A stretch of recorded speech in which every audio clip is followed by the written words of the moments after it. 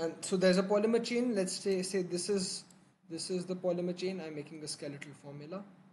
There will be a silicon in the polymer chain, and this silicon will be attached to an oxygen atom, which will be attached to a CH3. And then the same, so this is the adhesive, and then there will be another polymer chain of the adhesive.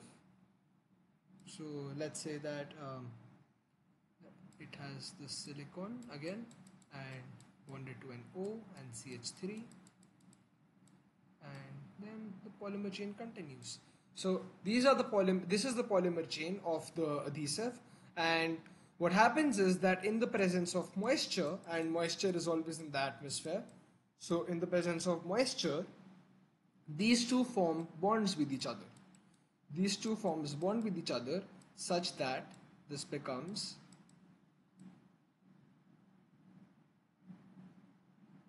the silicon, and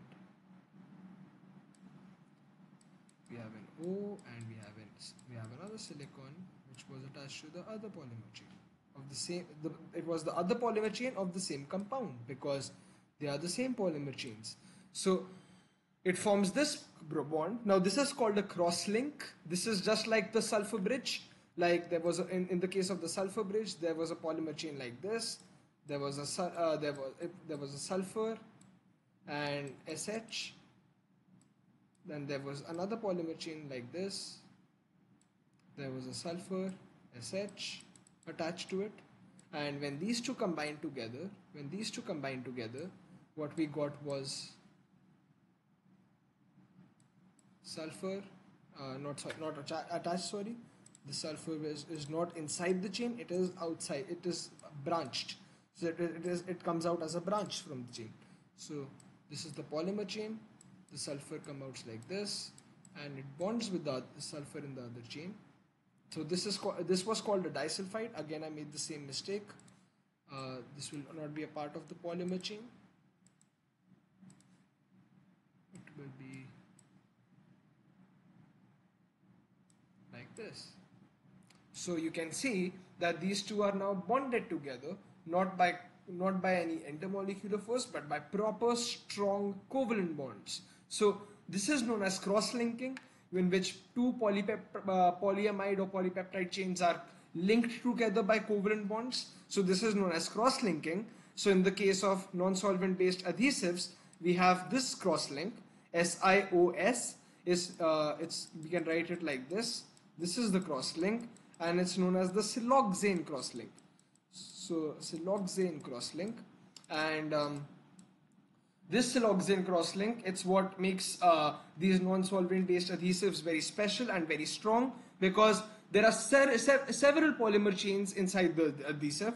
Obviously there won't be just one chain, there will be several such polymer chains. So you can see that there will be a giant network of cross-linking, and due to this giant network of cross-linking, they will be very strong. They will be very strong. They'll form a very compact and very strong structure. And because of this very strong structure, they are very strong adhesives, and they stick to things very well. And this happens in the presence of moisture. So whenever you apply this non-solvent based adhesive to anything and there's moisture in the air, it will stick them together, and you will see how well it sticks. So an example is an epoxy resin and super glue. So so when they ask for examples of non-solvent based adhesives, you can give super glue because that's the easiest example. So this is how non-solvent based adhesives work, and the concept around them is cross-linking.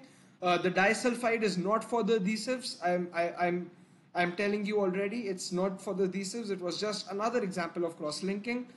This disulfide cross-linking is found in proteins, like you saw over here, the disulfide cross-links, and it is also found in rubber.